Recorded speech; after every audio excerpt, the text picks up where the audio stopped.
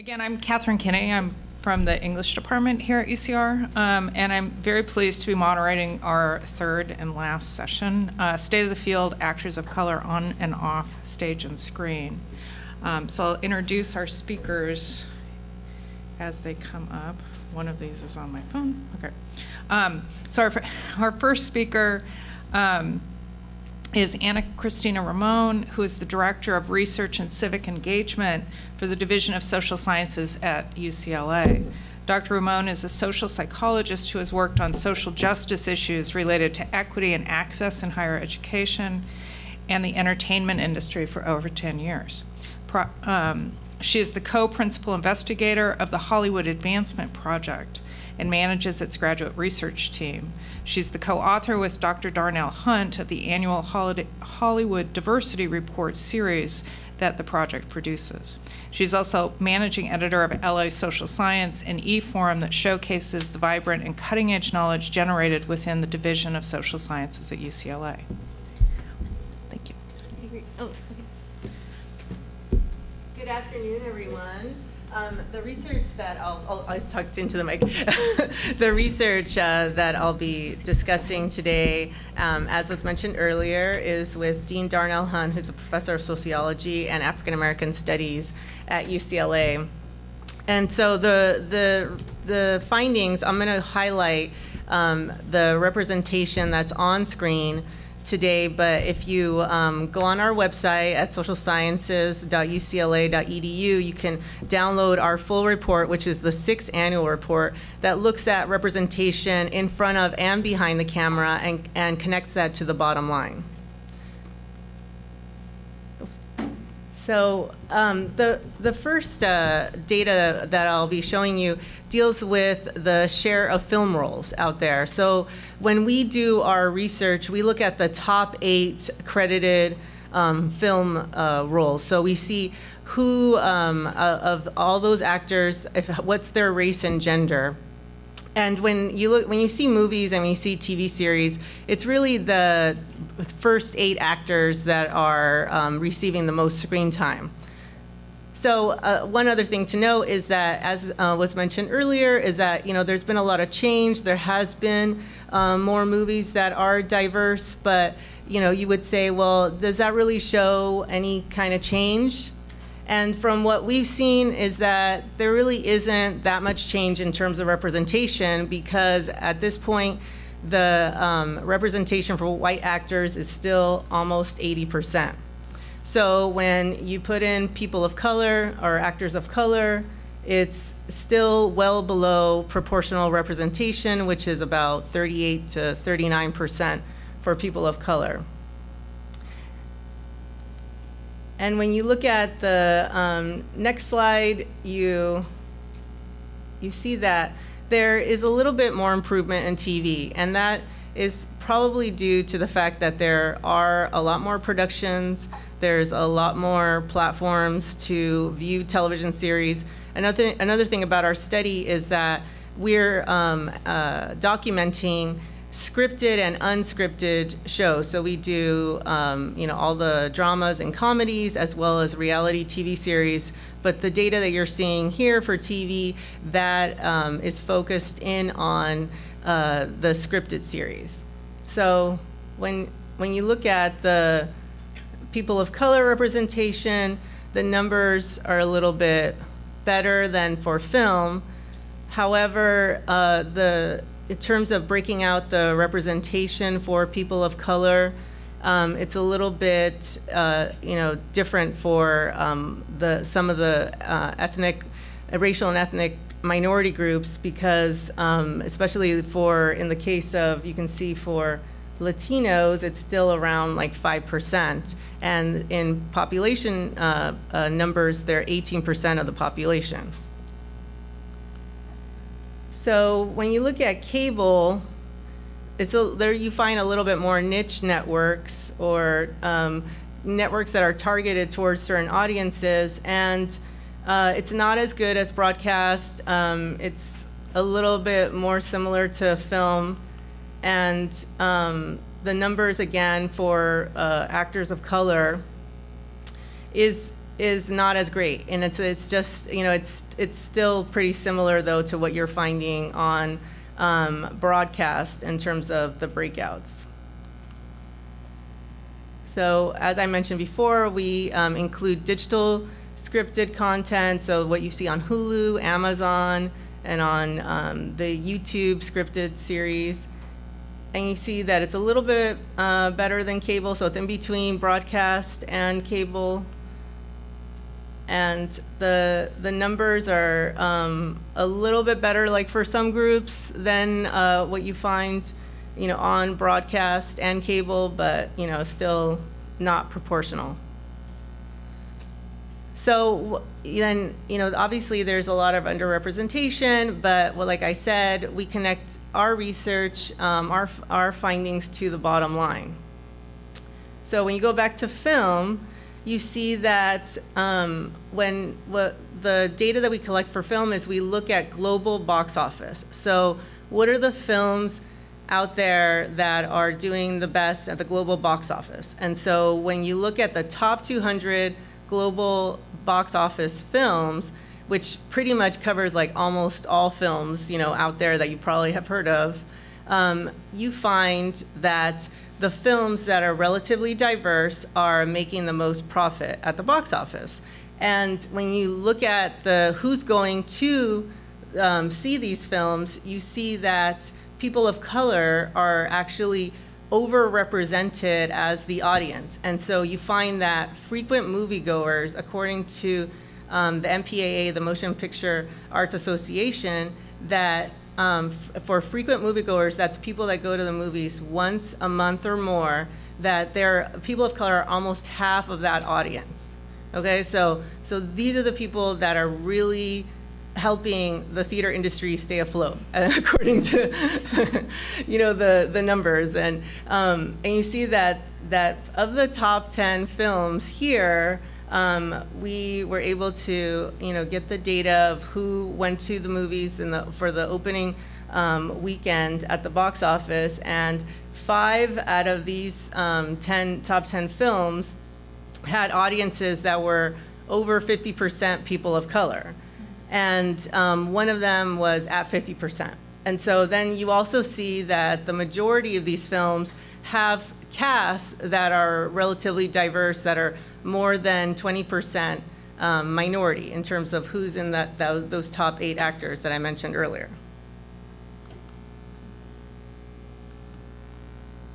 So the other findings that we do is that, so we break out, as I mentioned just right now, minority cast share, so, and then how that relates to box office. So we break out movies by if they're 0 to 10% diverse, which means that there's really only white actors in those top 8 roles. It's between 11 to 20, 21 to 30, 31 to 40, 41 to 50, and then over 50%. So what are the findings? And the findings, every year we've done this study, the films that do the best are more than 21%, have a cast that's more than 21% diverse.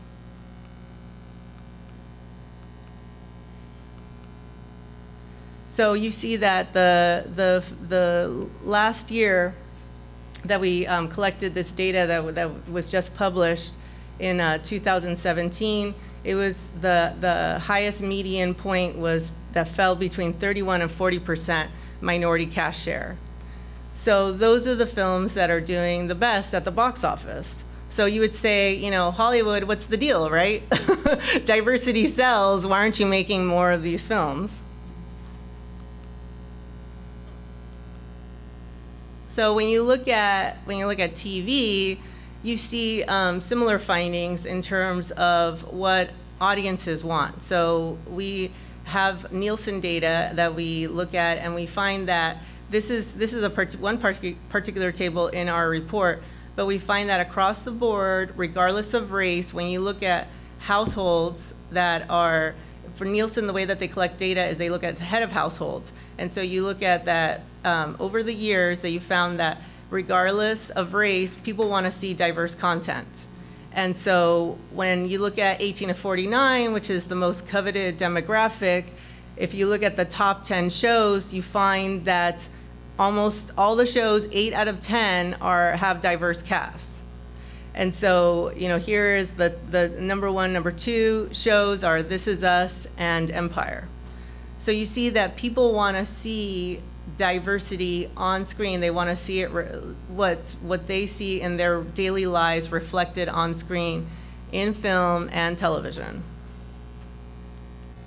Okay, thank you.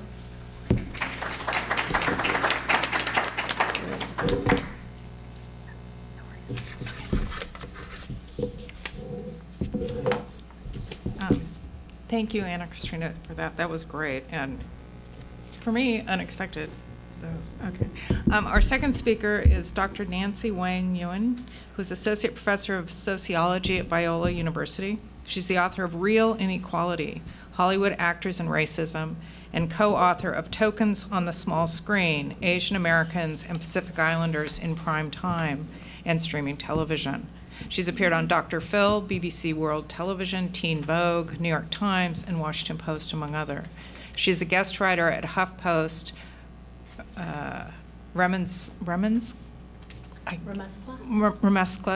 and Elle. Thank you. Welcome. Hi, everyone. I'm going to just go through, I have too many slides, so I'm going to try to pick ones that are going to be complementary to what Ana-Christina talked about. I think maybe everyone knows about Oscar So White. Do I need to go through that? Okay, so I'm going to skip that.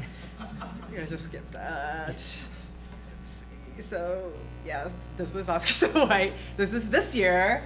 And this is the question, oh my gosh, are we past that, right? Because this is the first year that we had 3 actors of color actually win. This is a huge, I guess, you know, overthrow of previous, but of course this is only the first year. Every time I tweet out, this is the first time so-and-so has gotten, it feels kind of redundant. Like we continue to kind of live off of these first times, which just means that, you know, everyone's like, it's 2019, how could this be the first time? And yet that's where we are. So it's like, it's exciting. It's like, oh my gosh, you know, things are changing, but then the fact that it's the first means that we still have a long ways to go, right? So yeah, in my book, this is a graphic that you know, it shows that yes, we have problems, right? This is the last time Latinx has won. This is 2001 Traffic, Benicio del Toro, and if we look at women of color, I mean, black and white, right? This is not a surprise. This is the last time we had an Asian woman, the only Asian woman in the 50s, win a Best Supporting Actress.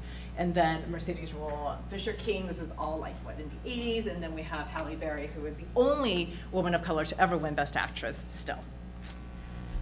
So this is from the USC Annenberg, and if you see that, part of the problem is that we don't have enough lead roles for people of color. So if you can't play a lead, you're never going to get an Oscar, right? So this is, I think the wonderful thing about Oscar So White is that it actually really pointed and exposed the kind of systemic problems we have in Hollywood. It's not just the Oscars, it's everything, it's the entire pipeline, right? And so this year, 2018, last year, is the first year that we actually are seeing, you know, a little bit better. So hence the whole historic first, because we actually have, you know, actually 40, it's still not 50%, right? We're still below, but it's compared to 07, it's a huge jump. And hopefully it's sustaining, but again, we're still at the first, right? So really quickly, I wanted to point out that besides, we're talking about numbers, right, and representation, but what I found, IMDb had a really interesting kind of statistic that they gave out about like top paid, or top grossing actors, right? So, and I thought, oh my gosh, who is the top grossing actor? Did you know that Samuel L. Jackson is the top grossing actor of all time? He has made the best choices, right? The Star Wars, the Marvels, right? So, he has made, for Hollywood, $5.15 billion, right? According to this is actually a few years ago. This is prior to Captain Marvel and the new Endgame. So this is actually, he's probably at like $7 billion now or something, right? And so I point out Mark Wahlberg because he's number 35. Not bad, right? Not bad. But guess who was the top paid actor of 2017, right? And people will say, oh, well, it's because he's the lead, right? But I mean, that's another issue, right? Why does he continue to get to be the lead and not Samuel Jackson when he's obviously banking, right? So he was 13th in 2017. And if you look at women of color, like actually Lupita Nyong'o and Zoe Saldana, right? I actually wrote my Remescla article was about Zoe Saldana. I mean, she's been in Avatar, she's been in, you know, all those Marvel films, but she's not even on the list of top paid, right? So it's even a lot worse for her. So it's not, so when we think about pay and equity and merits, right?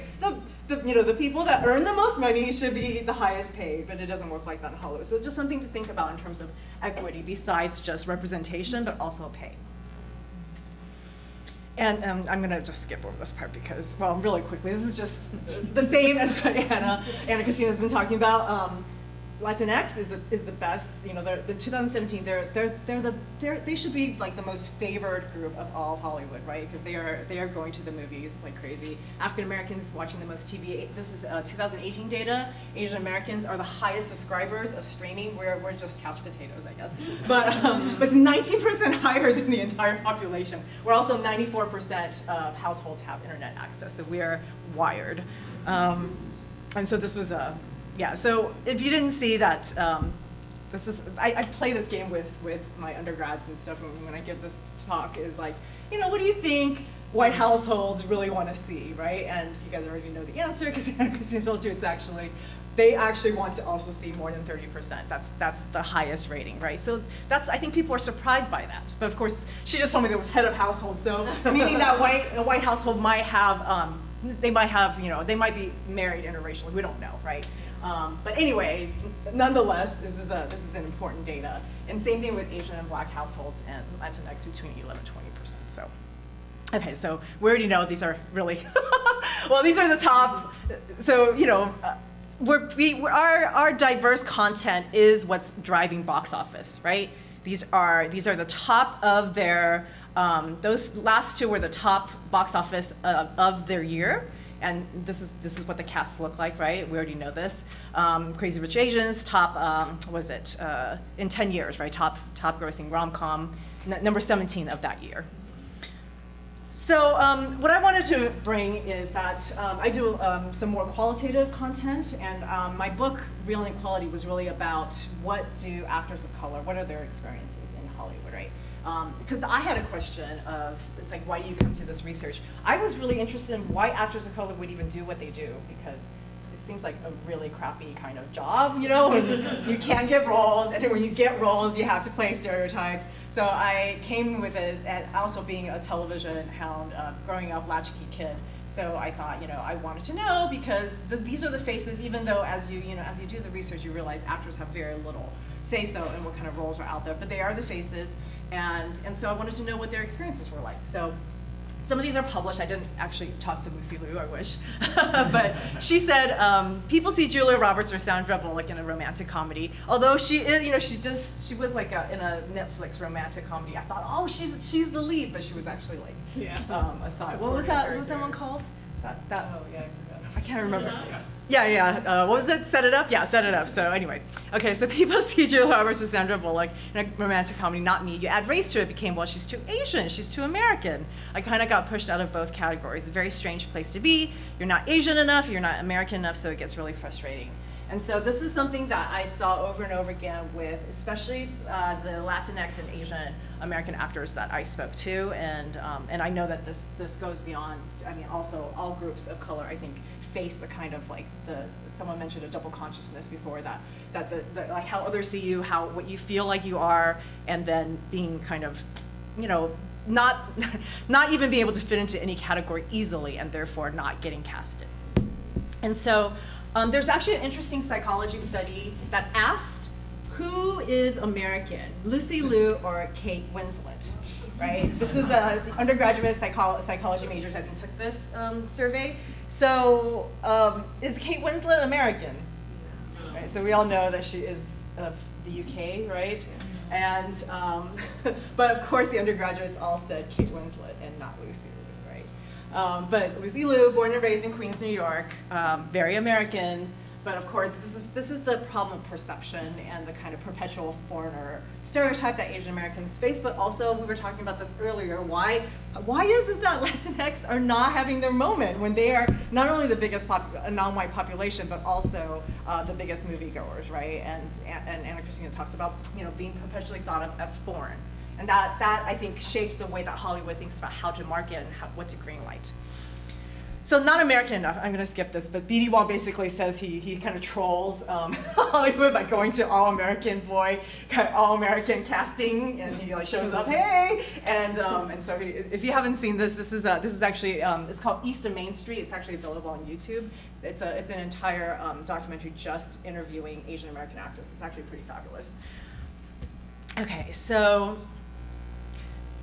who is this? So really, really huge, right?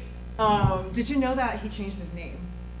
Okay, I shouldn't even ask you guys. You guys are all in the know. But he says, starting as an actor, you immediately worry about getting pigeonholed or typecast. I don't want to just go up for the dead body, the gangster, the bandolero, whatever. I don't want to be defined by someone else's idea of what Oscar Hernandez should be playing, so I use my middle name, Isaac, as my last name.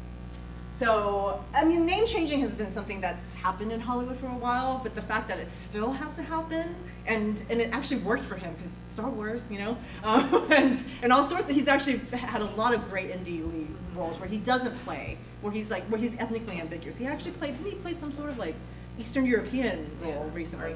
Armenian, yeah. So he's not the only one. So Raquel Welch, we all know that she has. Chloe Bennett had a really interesting kind of like, moment of where I guess she's Hapa and she changed her name, and that's when she booked, Agents of S.H.I.E.L.D. So, but if you didn't know, Bennett is actually her father's first name, so she wanted to be true to, she didn't want to just drop her father's name and be done with it. So the not ethnic enough, right? Eva Longoria. I didn't speak Spanish growing up. I'm 9th generation. Man, 9th generation, right? That is like, as American as apple pie. I'm very proud of my heritage. I remember moving to LA, auditioning and not being Latin, and that's how they say it, right, in Hollywood, Latin, enough for certain roles. Some white male casting director was dictating what it meant to be Latin. He decided he needed an accent. He decided I should have darker colored skin. So these are issues that, like being asked, like you're being told that you're not your ethnicity enough is something that constantly they get. Or can you be more Asian, which means do an accent. Right? Can you be more Latin? And the whole broken English. So America Ferrera also talks about this. She says that my first audition ever, I was about 16, casting director, can you do it but sound more Latino? No idea what she's talking about. You mean you want me to speak in Spanish? No, do it in English, but just sound more Latino. I genuinely didn't realize until later she was asking me to speak English with a broken accent. So the kind of broken accent, like nonsense English, these are things that are associated with being an ethnic, right? That's how they're framed. And so these are the experiences of, so in my, I'm gonna skip this too, but in my interviews, I also had an Asian American actor who actually, he was asked to do it was a Japanese, they asked him to do a Japanese accented English role, and he thought, okay, I'm gonna sound like Toshio Mifune, because Toshio Mifune has this cool accent when he speaks English, or just cool, sounds cool. And so he did it, and then the casting director was like, no, that's not a Japanese accent. And so, and after he had studied, and so then he's like, okay, I think maybe they just want me to do like a stereotype accent, and so he did one, and they're like, yes, that's the Japanese accent I'm looking for, right? So there's no school for casting directors. There's actually very little schooling for, a lot of Hollywood gatekeeper roles. And so what they end up doing is just perpetuating stereotypes, right? And so, and yet those are the ones that are making those decisions. And so we have a problem throughout the entire industry, right? It's not just kind of like the directors or the writers, but there's in my book I talk about the talent agents, right? Who's submitting the people for the roles. And someone said that, it was actually, I think it was a showrunner, said that casting directors are the worst because, talent agents are the worst because they're submitting, like they asked for, I think it was a nurse's role, and they only got women, right? So they just cannot think outside of the box, even though there's no, so that's why people mention if they say, if they say only multicultural, the default is going to be white, right? Because unless you're specific, right? Unless you're specific, people are not going to be able to think outside of the box because they continue to do kind of status quo stuff. So anyway, so follow me on Twitter. I tweet all the time. I actually tweeted the previous 2 sessions. So that's, so if you want to know more, also on my website you can download, I did do a report on Asian Americans and Pacific Islanders, which is similar. So I actually worked with Darnell Hunt and Ana-Christina at UCLA, so it's a similar study but more specific. We actually look at types of characters as well, so we looked at so whether they're speaking with an accent or not, whether they're, they have what their names are. So we looked at things like that, and what we found with Asian Americans is that even though we're actually in television proportional, except cable television, premium cable were the worst, but everything else is actually we're at population proportion. But then we're all segregated. This is actually when I did the black television study back in early 2000. That was exactly actually what black actors were going through. They were all on the UPNs. Remember UPN and Fox? And now Asian Americans. I mean, there's a lot more content, but they're segregated on. It was like 3 shows. It was Marco Polo, Dr. Ken. Both of those have been canceled, right? And then Fresh Off the Boat.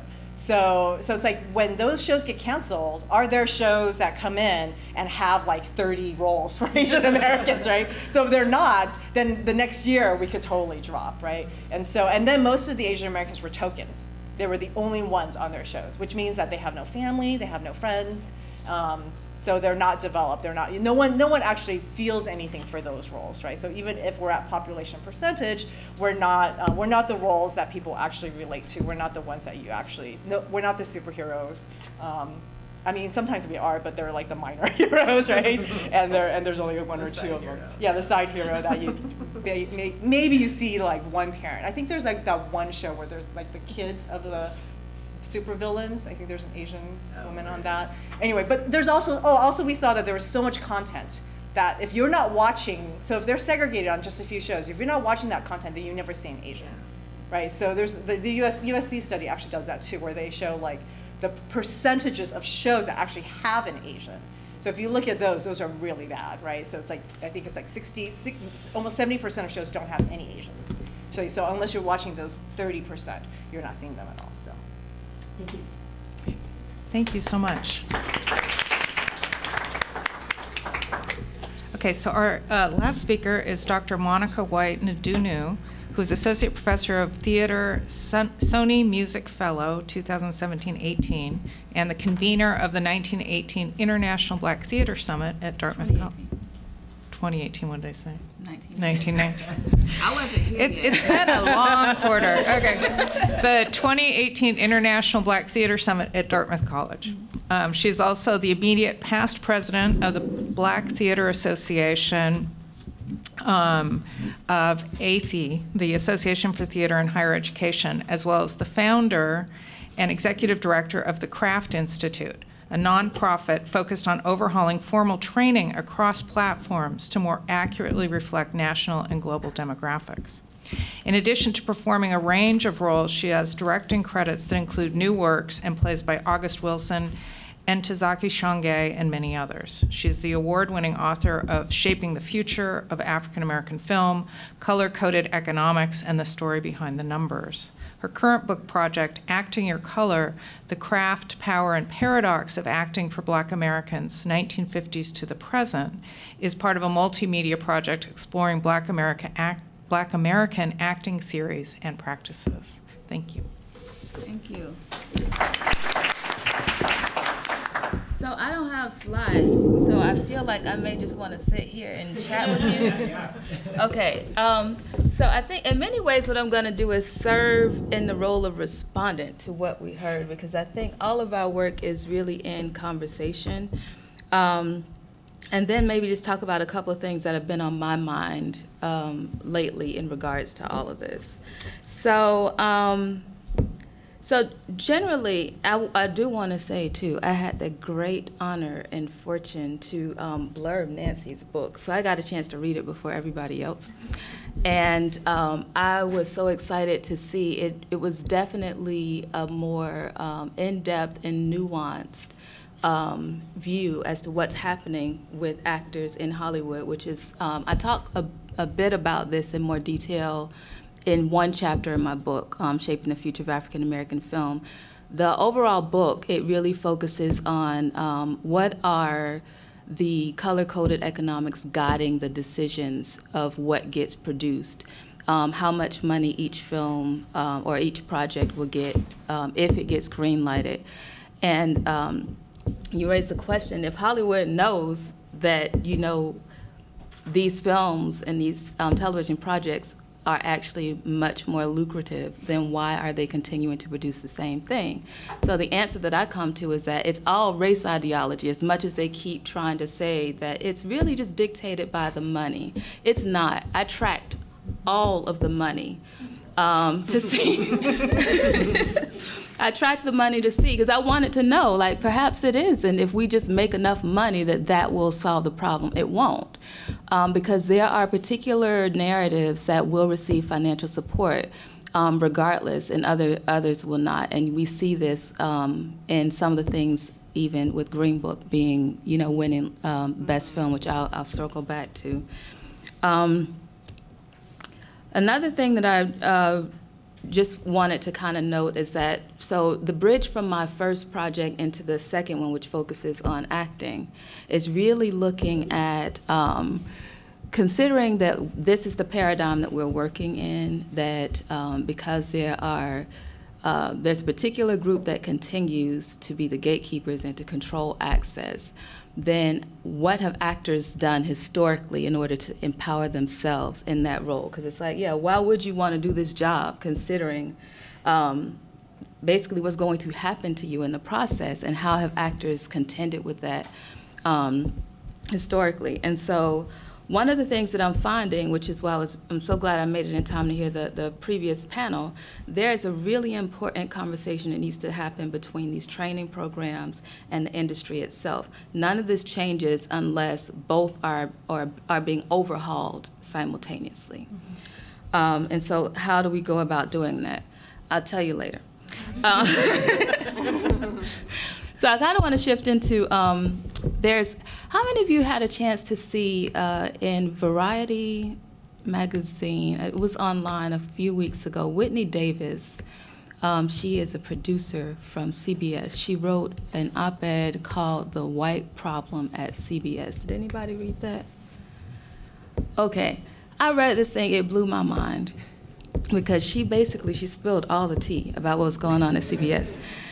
And she did so at a cost to herself, because they had actually, she had like an agreement that she could have taken money, basically, and stayed silent. She turned down the money in order to be able to tell her story about what happened there. And so basically, when all of this, with the Me Too movement and some of the different sexual harassments and inappropriate behaviors that were exposed, when they started doing an investigation about those things in the workplace, she had hoped that they would actually begin to investigate some of the racial discrimination that was also happening at the time. But it didn't happen. And so she had been there for at least over a decade and had been passed up for various promotions. But in the role of her position, she saw various casting agents of various people in positions of power at CBS who would either, they would refuse to cast black actors. Like basically they don't have any black shows on CBS. And she explained why, like how that whole process was working. And so I started to think about some of the things she revealed, along with, have any of you heard of the lawsuit by Stephen Boucher, the actor, director from American Conservatory Theater? Yes. If you haven't, look it up. More tea spilled. But basically, he's suing ACT for racial discrimination against black and brown faculty as well as the students. And he details a list of wrongs that are taking place, whether it comes to the ways in which they construct their season, the courses, the ways in which students and faculty are racially profiled on campus, the ways in which students and faculty may be treated in rehearsals, a variety of different things. And so in taking those two together, and it's very similar, the accounts of both of these people. And so you can see there's clearly a problem in both spaces that needs to be addressed in both spaces at the same time. So one of the things I'm advocating through my work with the Kraft Institute is working with various educational programs to, again, address these issues. And Stephen Boucher's case, sadly to say, is actually more the norm. He was brave enough to actually speak out and sue the school. But this is how a lot of our institutions are operating, where they are not accommodating people of color or a range of cultures. And so through the Kraft Institute and some of the programs that we do, like the International Black Theater Summit, what we're doing is working to overhaul the formal training programs to be more reflective of the demographics of our nation and the larger world, but also to bridge the divide between how we're training in academia and what we actually end up doing in the industry. So I can talk more about that in the conversation that follows, but I think I'm at time, so thank you.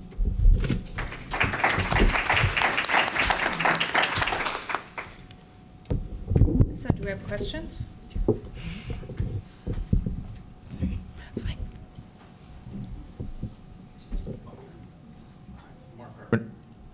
I'm Mark Carpenter.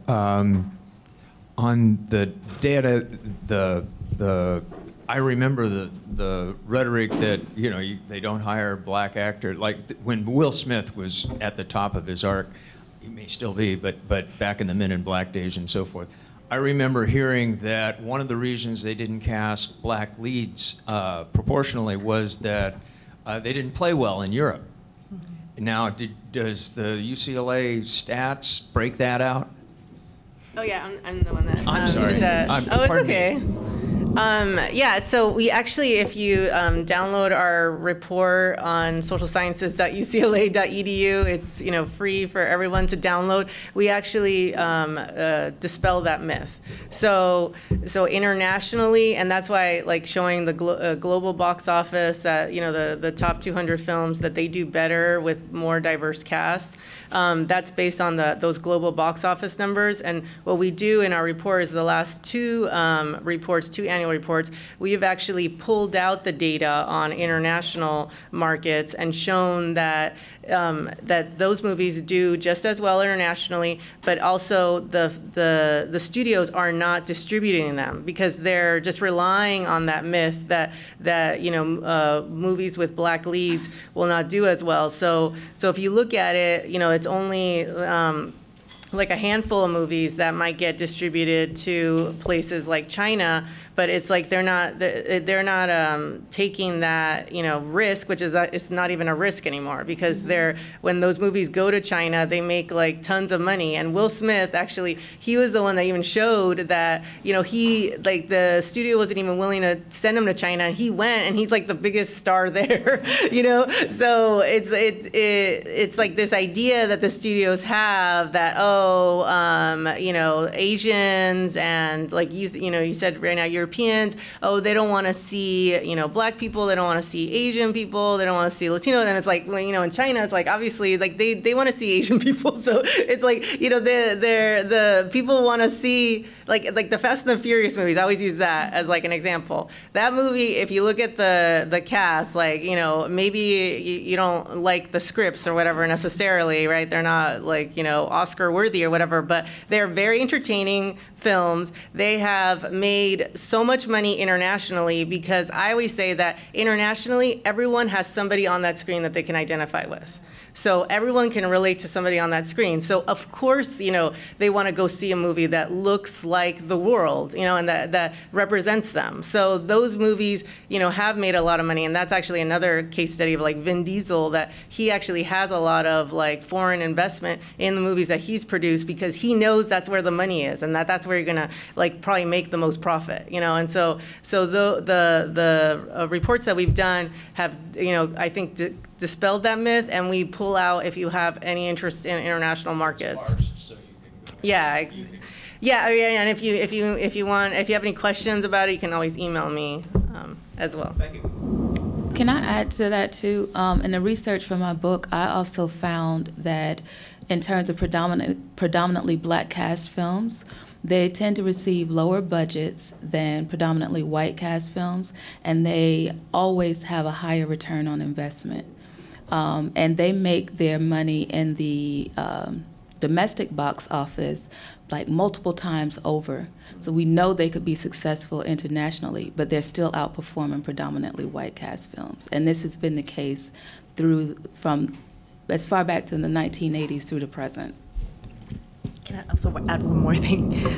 How much time do we have? Because I want to also give lots of people time. Okay, so I think the journalists actually played an interesting role, because I noticed that they, when Black Panther went to China, they like interviewed like the few racists in China about, and then I was like, you can go to America and like interview the few racists and say like that, because it did well in China, but they decided to interview like the few anti-black Chinese people and report on that, because they wanted to continue the narrative that people in China like are racist against black people. And interesting about the Asians though, I think Crazy Rich Asians did not do well in China, which I thought was a shock, but I think it's because because it's complicated. I think China's complicated, and we can't use the one case of Crazy Rich Asians that Asian American films won't do well in Asia, you know. But I think there was a lot. I think it also there are a lot of things about that, because it also came. It didn't go right away, because there was censors, and then so they had, or you know how China doesn't allow, you know, they only allow so many films, so it took a while for them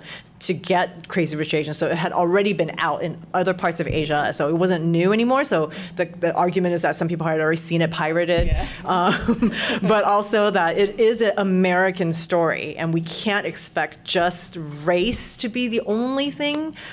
So it's very complicated, you know. But I think again, it's just the one. I mean, there was so much writing on that movie, even within the community. We're like, that's not us. That's not all Asians. I mean, it's the one story. So I think we're still at the point where there's narrative scarcity, right? And so we're just we're putting things under microscopes that can't be extrapolated to the entire population. Yeah, and one other thing I also like to point out is, so we collect data for the top 200 global box office films, like I mentioned earlier, but we take out the foreign language films when we report on it, because there is like a different way that they're distributed. But when you look at those top 200 films, it's ranged from like 20 something to 30 something that they're these movies that are doing really great, and that they're these movies that are international, that are all Asian casts. And so of those films, like pretty much almost all of them are Asian produced films. And so it's just showing that, you know, Hollywood, by like turning their back and saying like, oh, these movies won't be profitable internationally, it's like, well, they already are, because they're already out there, and they're, you know, Bollywood and, you know, China, and you know, like there's just like tons of movies out there that are like they're, you know, competing with the movies that we're producing here, and they're making more box office, and they're not necessarily getting distributed in the US, but around the world they're already, you know, competing with like the top. Sometimes they're in the top 10 globally, but usually they're like, you know, and there's a handful in the top 20.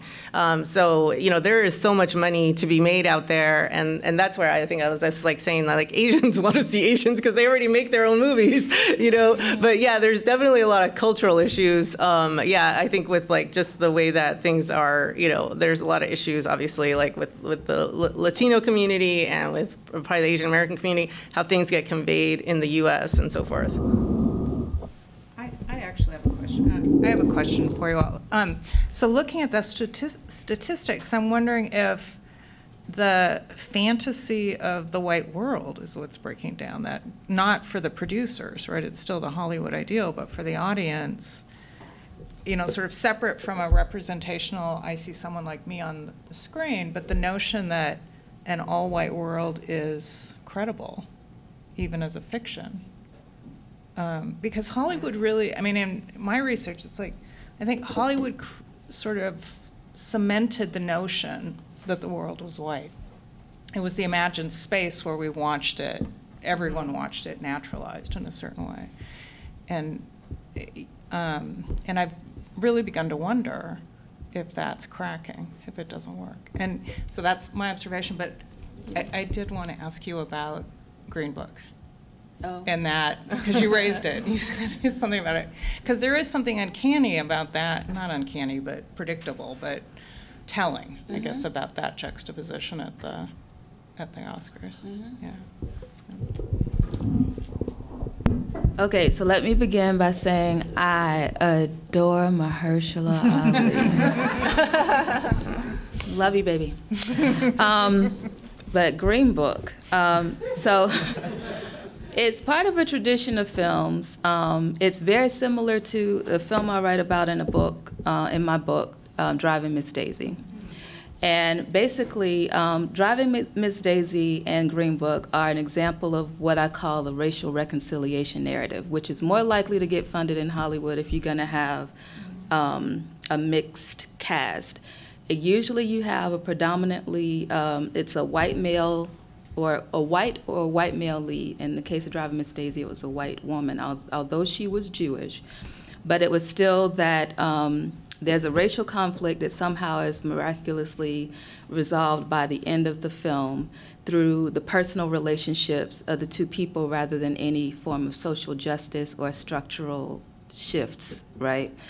So with Green Book, you have the same thing. And it was really telling when it won Best Film, and everybody on stage, it was all white men, and then like Octavia Butler and Mahershala Ali. And so there is this insistence on continuing to push that narrative, and especially in times like this. But what was hilarious about it is the film was supposed to be about the life of Dr. Shirley, played by Mahershala Ali. Mahershala was nominated in the Best Supporting Actor category. Viggo Mortensen was nominated in the Best Actor category, and it wasn't even his story. It tells you everything you need to know. Right, and so when people, and especially during award season, it always comes up now because we had, 2019 looked different, right? So does this mean things are changing? No, they aren't. Because when you'll know it's changing when 10 years from now we've seen a consistent level of that, but that doesn't typically happen. So just in looking at Regina King and Mahershala Ali winning in the supporting categories. That is something to celebrate because they are very gifted actors. But there's also a pattern in the types of roles that are going to be celebrated. And they're usually going to be for people of color in a supporting category and not the lead for all of the reasons that were pointed out earlier. So when we come to award season and we expect to see all this brilliant change, it actually has to happen much earlier in the process, in the spaces that Anna's talking about, that we have to, you have to have more films with people of color in the leads. You have to have more people in those gatekeeper roles. And actually, we need to do better jobs educating people across the board because, like you noted, there's no training for the casting director. For these people who have this power, we have to tell them about all of the different types of stories that can be told and all the various cultures that need to be represented throughout their education, and not, we can't expect anything different because nothing that comes before it has actually changed. So that was my long answer.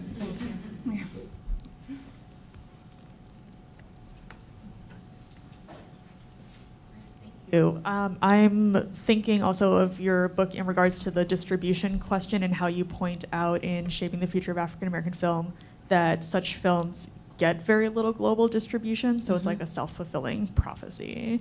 And then I was thinking about Professor Ramón, your recent tweets on how Netflix selectively releases data. So could you talk about the politics of that and talk about one day at a time? Oh yeah. So yeah. Well, Netflix. It was in response to Franklin Leonard's tweet about that he thinks it's a competitive advantage to Netflix by not releasing their data on like who's watching what, which is to the detriment of people like us, in terms of championing for change in the industry and any other advocates that are out there, because there was an interview that was done by Cindy Holland, who was like the head of their creative side, and she kind of dismissed it a little bit in terms of One Day at a Time, saying, well, we have these other shows that have, you know, Latinx people represented. And she was mentioning like this one other show that is great that shows, you know, young people, but it's a very like multicultural cast, and she was pointing to the fact that there was some characters in there, but it's just like what Nancy was saying earlier. You know, it's like we have limited narratives, and so she's just going to say, well, I gave you this one other show, so be happy with it. You know, it's like, but you know, for One Day at a Time, the fact that there was like this other data that was shown like in Europe that had like so many views, like 8 million views or something. That Netflix released, and then, you know, they're saying that, oh, it didn't have enough of an audience. Well, you know, it's just kind of a little bit ridiculous, because it's a multi-camera show, so it's shot in one location. It's not like you know, a shot like on location, so it's just in the studio. And so you would think that it wouldn't be that expensive. And so the fact that they're saying that, oh, it didn't have enough audience to really justify continuing it, it just seemed very strange, because it clearly had a strong enough audience that people were, you know, championing it on the internet. And you know, another thing that Ms. Holland was saying is that she loved the fact that like actors on that other show had like so many followers like after their show came on. And so this, you know, show One Day at a Time was about a Latinx family, and there's like no really other shows that are the same. I mean, there's Jane the Virgin it's in its final season. It's a little bit different, but there, you know, unfortunately are very limited shows that are for like the entire family that feature Latinx characters. And so it also obviously, you know, covered a lot of other themes that people identified with. And so it was just very disappointing, because as also Nancy was saying, Asian Americans are, you know, really avid subscribers to SVOD, streaming video on demand, but Latinx families are as well, or Latinx individuals are as well. And so both, you know, Asian Americans and Latinx individuals, they are really going to streaming video on demand. So you would think that Netflix would say, you know, oh, okay, let's, you know, really appeal to this audience, but they're really giving us like scraps. They're kind of like just sprinkling us all over the place. And I think the big problem with that is that they've made it public that they're investing a lot in Mexico and investing in Spanish language programming. And so they want to be given like a pat on the back, like, oh, okay, you know, you're good to go because now you're investing in Spanish language programming. So to them, they think that that means that they're appealing to the Latinx audience and that we should be happy with that. But what I always tell people is that if you're not familiar with this term, is that Latinx is, the Latinx population is ambicultural. So the modern Latinx person is ambicultural, which means that they're 100% into the mainstream, which is, you know, pretty much, you know, white America. They're 100% into that mainstream culture, and they're 100% into their own culture, and they're comfortable going back and forth on it. So like I always tell people, they can watch a Spanish language telenovela in the afternoon, and at night they can watch Game of Thrones. And so, and it's no problem. They can talk about it with their family, and it's something that they're completely comfortable doing. And it applies to like, you know, other groups, but especially for the Latinx market, which is, in terms of the buying power, it's like the biggest racial and ethnic minority market out there. And so it just, you know, there's so much money being left on the table, like I always say, right? That if Netflix and other SVOD, if they really had somebody working there that was a Latinx executive, I think, or you know, somebody that's in any of those departments making decisions, if they really were an expert in the market, they would understand, and I think that they would make changes.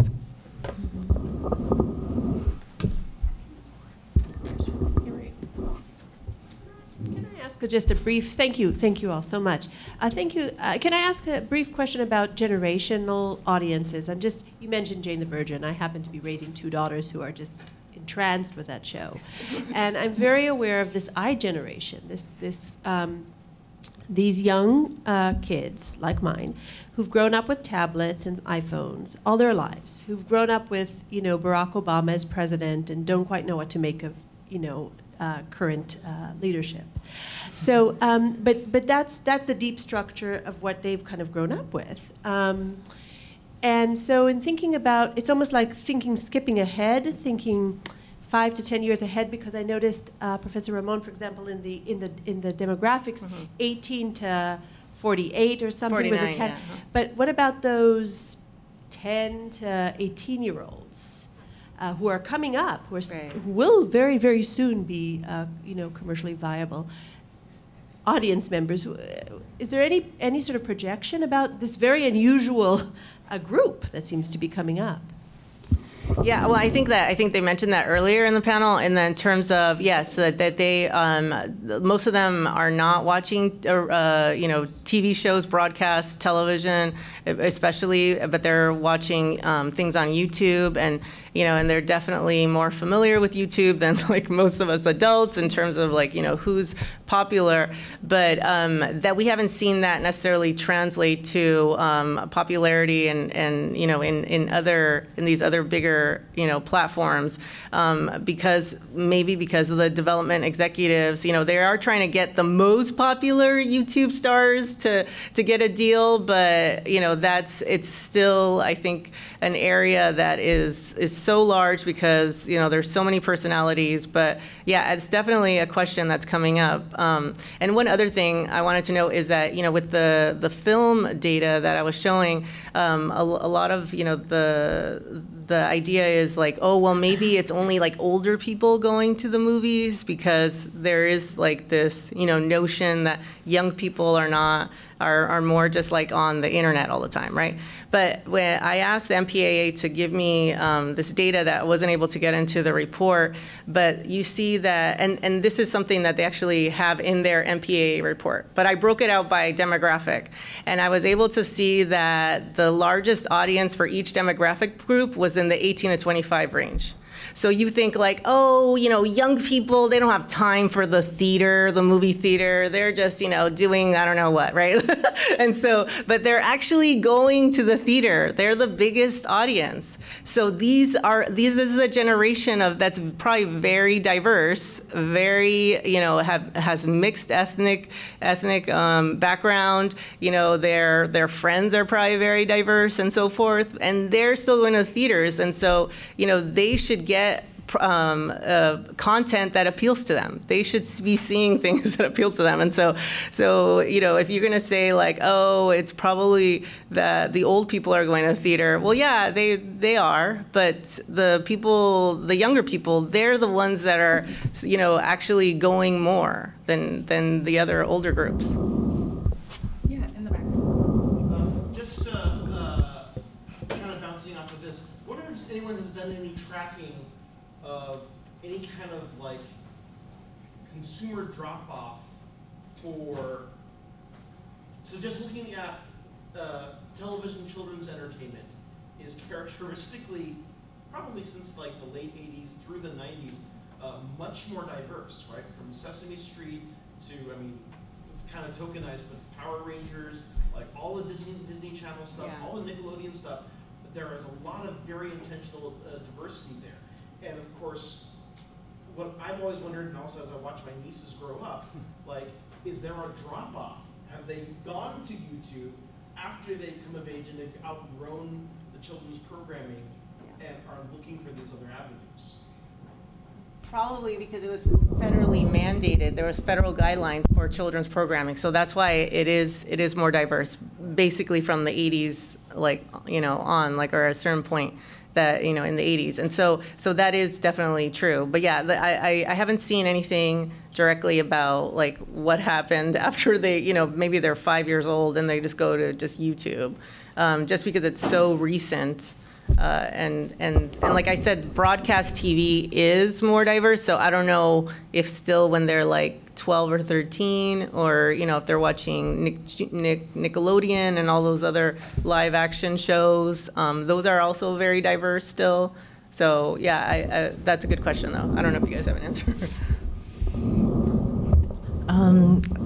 I did some research on YouTubers and for my book, and I had noted that so there was a study that came out on YouTubers diversity, top YouTubers versus top, I guess, celebrities, and it was such a huge difference where top subscribed YouTubers were so much more inclusive of women and people of color than, and so the survey was of that demographic of like the teen and tween, and so they're gravitating to people that look like themselves, because if you didn't know, research shows that there are more kids of color in elementary schools, like just more enrolled in elementary school, and more babies of color being born. So that demographic is just, it's not white. And so, I mean, I have kids, and yeah, and so I think about, I mean, what are they watching? I mean, one of them likes to stream Fresh Off the Boat and Blackish on Hulu. And then the other one just watches like K-pop dance routines and practices. And my older one thinks she's going to be a K-pop star, even when I tell her we're not Korean, and you should just learn Chinese. But anyway, so I think so internationally, like we haven't talked about K-pop. I mean, this is like you think like young people who aren't Korean are learning it phonetically. It is a different kind of media world, and that K-pop, something like K-pop, that I think when I was growing up, like music from Asia was seen as like not great, like for someone who was Asian American, because nobody cared about that, right? But my kids, like their non-Asian friends are into Asian music, which makes the identity kind of the whole what Doreen mentioned about seeing yourself. It's like, I don't care about K-pop, but I just like that they exist, right? Like, I think that they do a great service for the young people today. It's like their symbolic existence is so important. That's why I'm a sociology friend who's Korean American and he studies hip hop. So, Ju Young, and he was just like, I hate that music, but I think that they're doing so much to make Asian men look sexy, and young Asian men. So the kind of, I mean, I don't even, that's not even the answer to your question, but the drop-off, I think it's more like there's just so much content out there. Yeah. We can't actually even measure where these kids are going to, because they have so much choice that I think it's going to look like a different media world, because I think that's part of the reason why we have so much diversity, because there's just so much more content with different business models, right? The whole niche thing that was mentioned earlier, that they don't need to appeal to the middle American audience anymore, that television has, broadcast television has traditionally, and cable, now they can like go for the niche, but then it's like the hypocrisy of like, one day at a time. I don't get it, because we did everything right on social media, right? The whole save one day at a time, and it didn't work. And what bothered me was that they can't even go elsewhere because of their strange locked-in contract with Netflix. And I was like, Netflix isn't all that, but then you can't leave. It's like you're trapped. Anyway, so. Yeah, my only research is with my children as well, so in regards to that. But I think these are really important questions, and I think that is where content creators should really be targeting that age group. I think that's where the shift, where the major change is going to happen going forward, which is why I'm always talking about education, especially the pipeline from one stage of education to the next. So really focusing on building on the fact that they've been exposed to diverse content as smaller children, because what happens as they get older, it's almost like the industry is force-feeding them whiteness. You're going to take it whether you want it or not. That's, with the type of programming that they're getting. And so I think if we can find a way around that, and I think we can, this is, I tell my students, I tell anybody who will listen, this is one of the best times in the history of the world to be alive and be an artist, because the gatekeeping cannot happen. It's impossible for them to block us in the same ways that they have historically. So if we can really tap into that and look at those things, gravitate to the things that they are finding on YouTube. And the other thing is encouraging children to create their own work. that in itself is going to create a whole new approach to the craft and the types of work that we're exposed to as audiences. Okay. Thank you so much for all of this. And it's lunchtime. Thank you.